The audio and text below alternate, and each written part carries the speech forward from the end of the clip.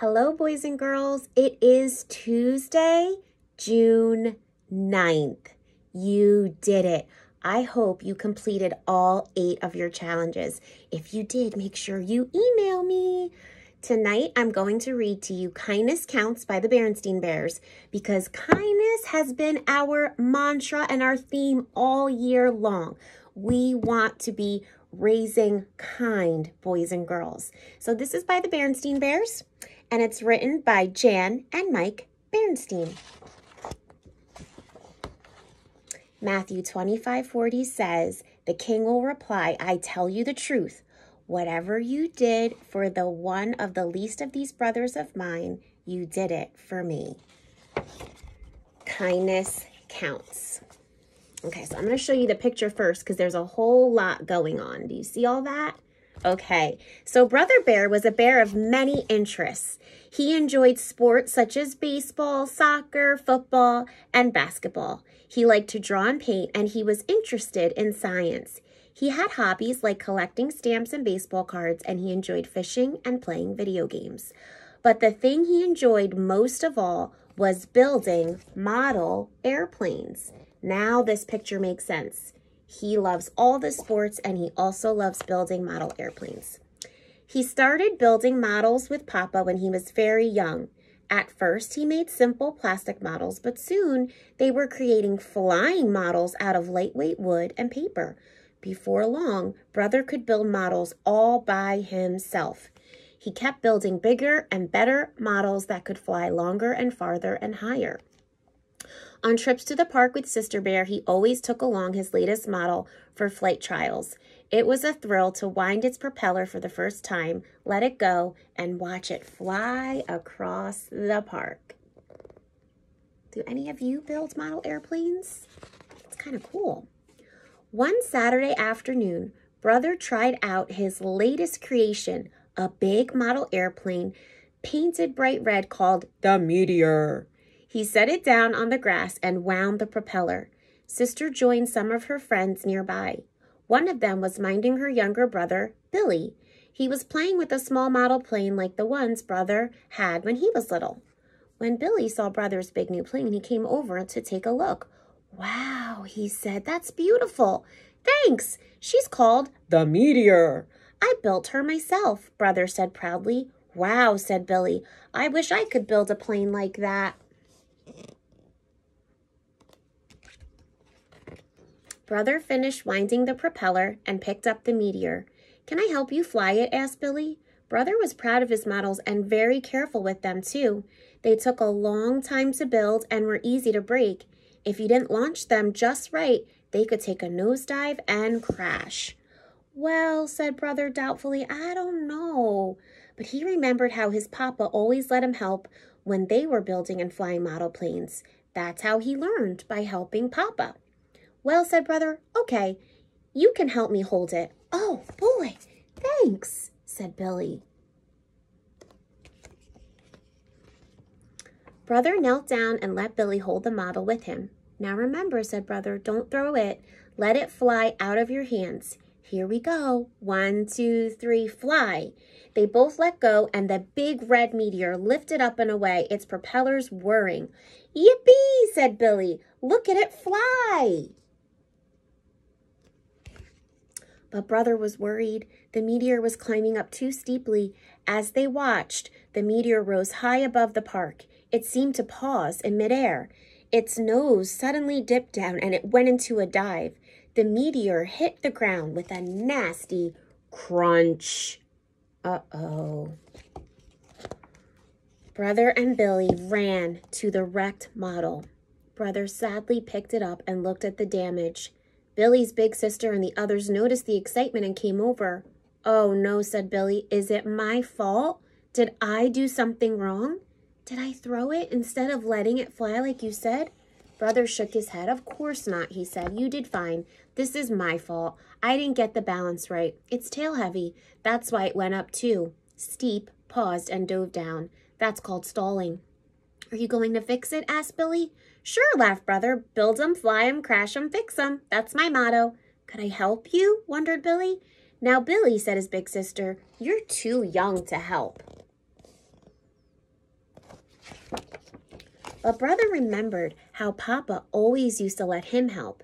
That was how he learned about model airplanes. That's okay, Brother told Billy's big sister. I don't mind. I could use a little help. So Billy came along to the bear's treehouse. Mama and Papa were pleased that Brother was being so kind to young Billy. See how proud those parents are? Kindness counts. It's just as the good book says, Mama said, blessed are the merciful, for they should be shown mercy. For they will be shown mercy, excuse me. Yes, agreed Papa, and it also says in the Bible that a kind person benefits himself. What does that mean? Wondered Brother. It means that no act of kindness is wasted, said Papa. Any kindness you do will always come back to you. Boys and girls, it says that in Matthew 5:7, and I love this book because it even has the Bible verse in it. Matthew 5:7, blessed are the merciful, for they will be shown mercy. Every afternoon that week, Billy helped Brother work on the plane. He didn't know very much, but he learned a lot and he had lots of fun. Brother had fun too. He enjoyed teaching and he liked having a helper who looked up to him. The next Saturday, the Meteor was ready for another flight. Brother and Billy took it down to the park. Everyone came along to watch. They wound the Meteor's propeller, held it up, and let it fly. It lifted away and rose in a long, even curve. This looks like a good flight, says Brother. Good job. The Meteor flew on and across the field. Slowly it came down, landing clear on the other side of the park. In a 3-point landing, Brother and Billy ran over. It was in perfect shape. Hooray! They're so happy. Brother began to wind up the propeller for another try, but he noticed a group of older cubs coming into the park. They carried a lot of interesting equipment and wore jackets that said, Bear Country Rocket Club. Brother went over to watch. They were setting up a model rocket. They were going to fire it off and let it come down by parachute. Brother was excited. Excuse me, he said to the cub in charge. Do you think I could help you launch the rocket? The cub shook his head. Sorry, he said. You're too young. It's too dangerous.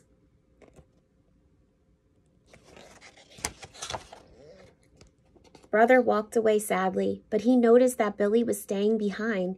He was talking to the other cub in charge. The other cub called Brother back. My cousin Billy tells me you let him help you with your model plane, said the older cub. Brother just nodded. The older cub smiled. That was cool. You seem to know a lot about flying and models. I guess you can help out. So the Rocket Club let Brother hold things for them, carry things for them, and squirt a little glue here and there. He learned a lot and he was happy. When it was time to fire off the rocket, they even let Brother push the button. 10, 9, 8, 7, 6, 5, 4, 3, 2, 1, fire, said the cub in charge, and Brother pushed the button. There was a loud whoosh. The rocket shot up, leaving a trail of smoke.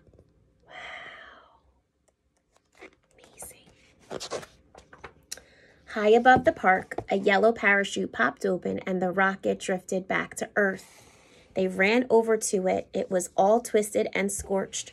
Are you going to fix it? Asked Brother. Sure, laughed the older cub. Build 'em, fly 'em, crash 'em, fix 'em. That's our motto. Could I help you? Asked Brother. The older cub thought it over. Sure, he said, slapping Brother on the back. Why not?